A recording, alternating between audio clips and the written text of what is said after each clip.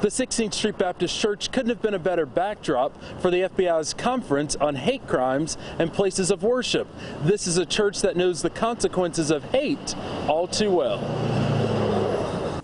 Charleston, South Carolina, Sutherland Springs, Texas, and Pittsburgh, Pennsylvania. These are just a few of the recent mass shootings in the U.S. at places of worship. These attacks can occur anywhere. Hector Morales, a special agent with the FBI, says mass shooters don't just spontaneously snap. They've usually prepared and planned to carry out these attacks, and that's what gives us, the community, law enforcement, and other stakeholders, the best opportunity to intervene. Morales was one of many speakers at the FBI's Hate in Our House conference in Birmingham.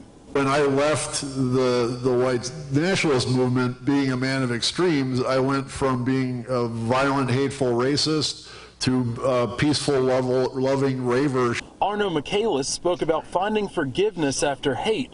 The lesson that was taught on the day the 16th Street Baptist Church was bombed was a love that forgives. It's such an honor to be here in the 16th Street Baptist Church, just to bear witness to the suffering that happened here. And it's still reverberating from 1963.